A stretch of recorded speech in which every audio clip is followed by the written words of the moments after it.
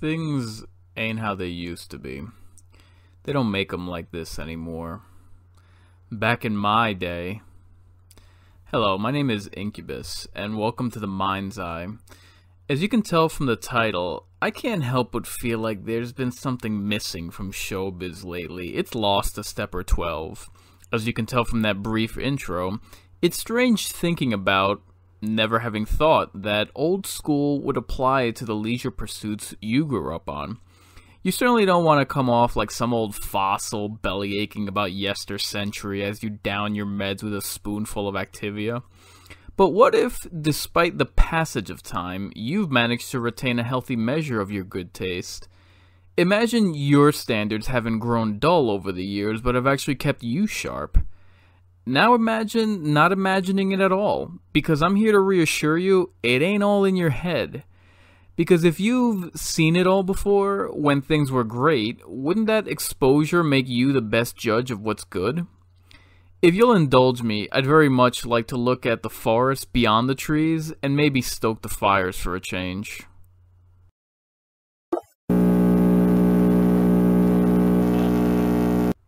Having lived through the height of hip-hop, you think it'll always last.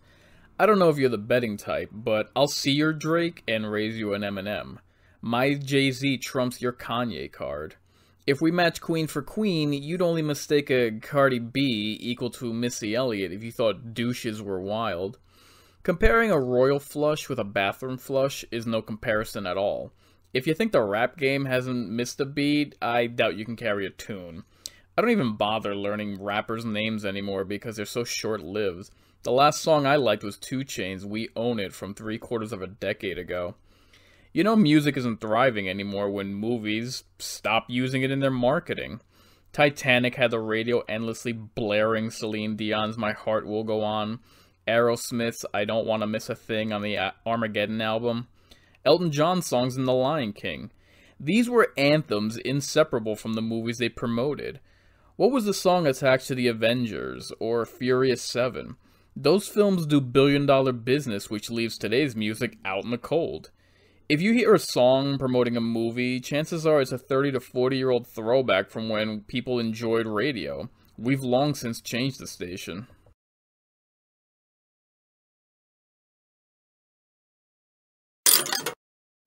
If you would be surprised to hear that video games outpace Hollywood itself, well, that newsflash ain't half as shocking as its sequel. The following epiphany has been rated B for bombshell. The gaming market surpasses motion pictures because they've had plenty of practice doing so for in excess of 10 years. The big screen has literally outplayed the silver screen, which is why I regret to inform you of the sad state of said industry. To truly understand the missteps of the modern, let us first take one step back to the last gen. Tell me if these 360 and PS3 games sound familiar. Killzone 2, Resistance, Infamous, Elder Scrolls. Hey, didn't franchises like Assassin's Creed, Gears of War, Batman Arkham series, Dead Space, Uncharted, BioShock, Mass Effect, Red Dead Redemption, Last of Us all get their start between 2005 and 2013?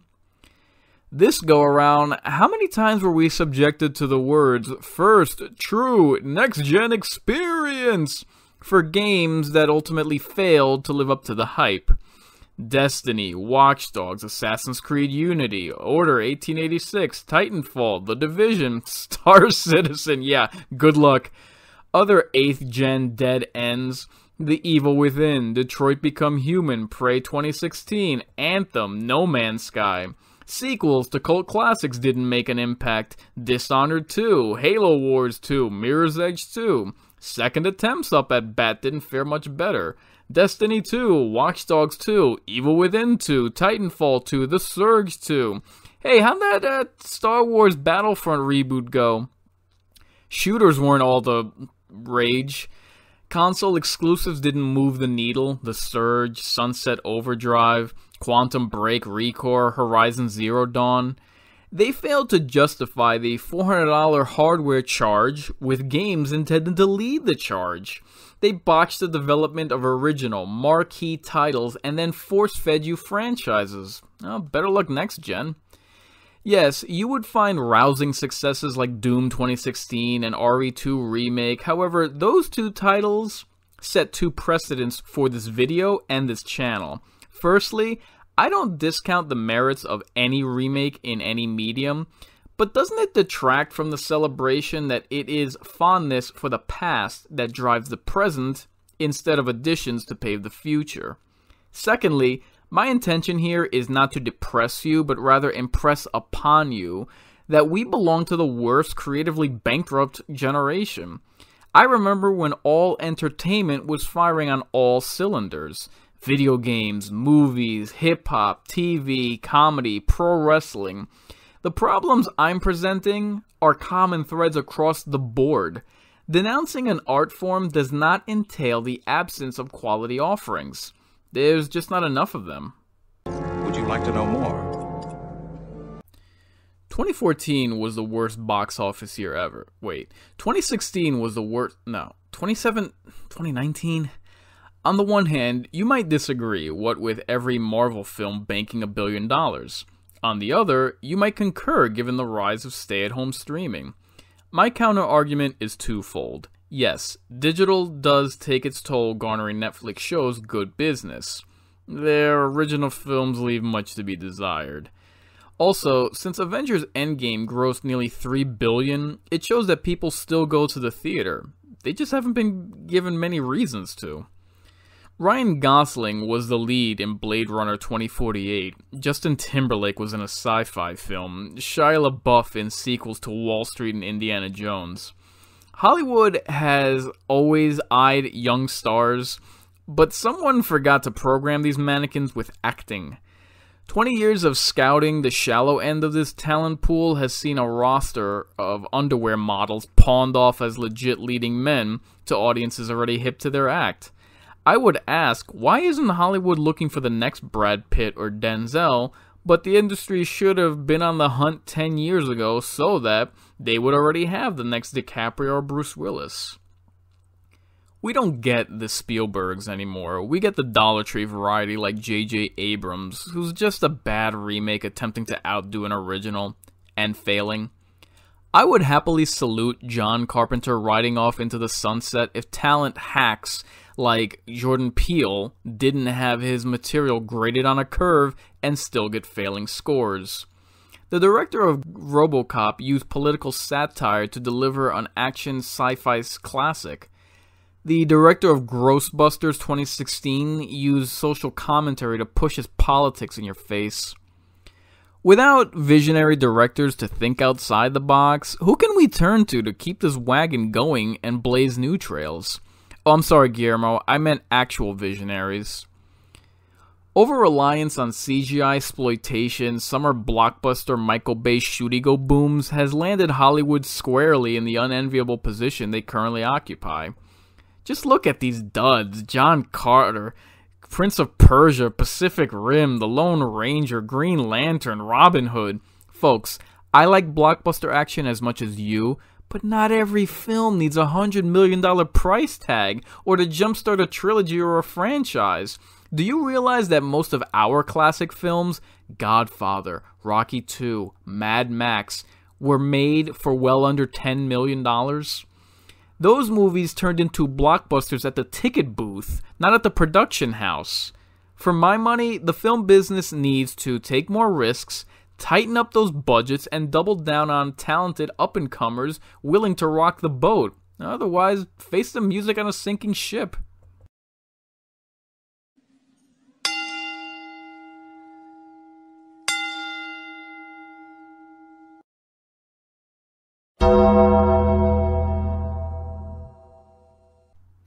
Wrestling is in the crosshairs of a crossroad, when the last of the honored legends leave the squared circle with no successors in sight. To learn where things went wrong, first a refresher of when all was right.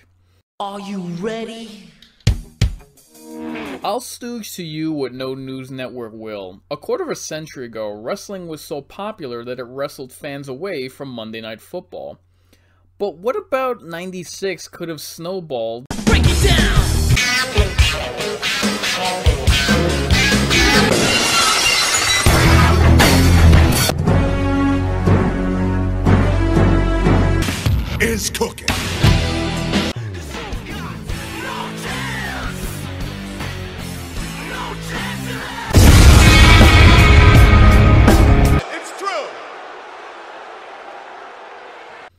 I wish that wrestling stole the show and never looked back. However, with its gradual erosion, as fans don't tune in or turn out, it struggles to pack the house even in smaller arenas.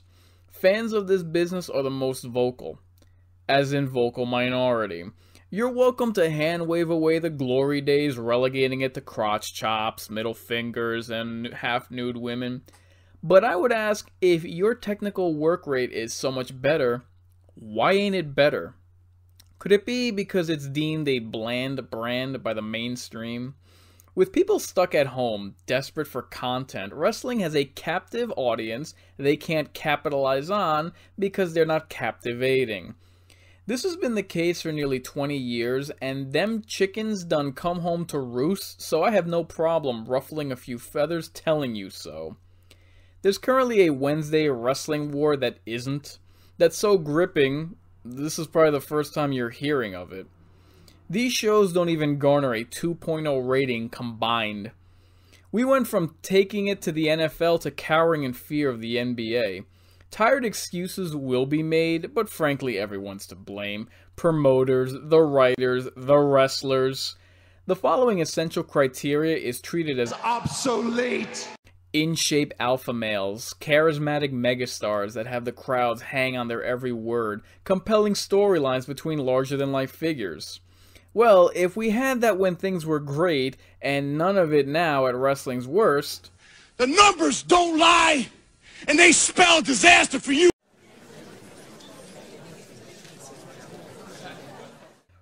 Riddle me this, what's the last comedy film you watched? Can you even remember? To gauge the tragedy of modern comedy, let's take a gander over at the funny papers for the con artists impersonating comedians. Aziz Ansari, Seth Rogen, Amy Schumer, James Corden, Adam Conover, Lily Singh. I can't be the only one who tuned into SNL's 40th anniversary reminiscing when it was actually funny.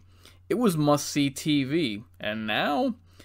Colin Jost and Michael Shea, Leslie Jones, Kenan Thompson bragging about being the longest-running cast member as if he has prospects elsewhere. And what the hell is this? Eddie Murphy's career spans Trading Places, Coming to America, The Nutty Professor. We used to get comedians like Jim Carrey, Chris Farley, Jerry Seinfeld. Have you even seen Kevin Hart's filmography? Would I even want to?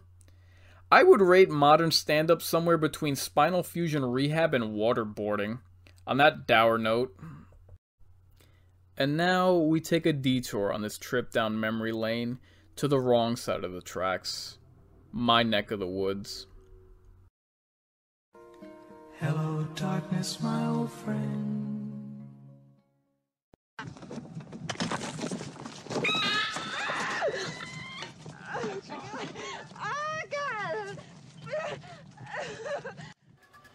Death has come to your little town, Sheriff.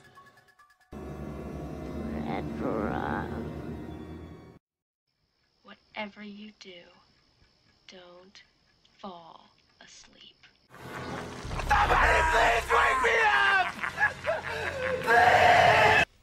Candyman?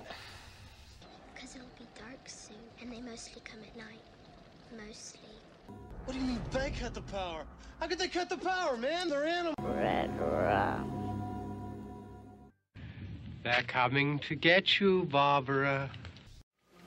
When there's no more room in hell, the dead will walk the earth. Candyman? Now clear your minds. He knows what scares you. Red rum. Candyman? Oh, God! Oh, Jesus Christ! Red rum! Stop! Candyman? Listen to them. Children of the night. What sweet music, Dagmar. Horror used to make stars out of people. Clarice, Hannibal Lecter, Sidney, Brad Pitt in Seven, Tom Cruise in Interview with the Vampire, George Clooney in From Dusk Till Dawn, Candyman. It used to have iconic monsters, classic scores, memorable scenes, eye-catching posters, quotable lines. They're here. Be afraid. Be very afraid.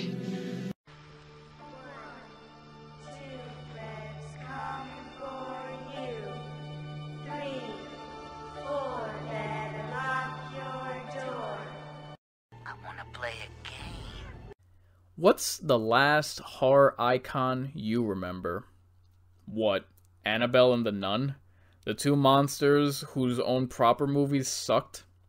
4 movies in, can we admit that this doll doesn't do anything? She sits, she stares, she wastes 90 minutes of your time, yours to watch for $12, overpriced popcorn not included. So whereas actual classics like Alien and Pinhead declined with sequels, Raggedy Ann and Mother Teresa started off trash. Horror has displayed a remarkable ability to provide commentary on culture. From Nazi Germany came the werewolf genre. The Red Scare gave us rise to the Blob and Invasion of the Body Snatchers. From McCarthyism we birthed the Crucible. You can't tell me that the genre that serves as a mirror for society now flinches in abject terror over its own reflection. Is horror afraid to find something it doesn't like staring back? In this opening video, we've painted with broad strokes. When you tune in for future episodes, we'll go over the fine print with a fine-tooth comb. But for now, I leave you with a warning of monsters. Even a man who is pure in heart and says his prayers by night may become a wolf when the wolfbane blooms and the autumn moon is bright.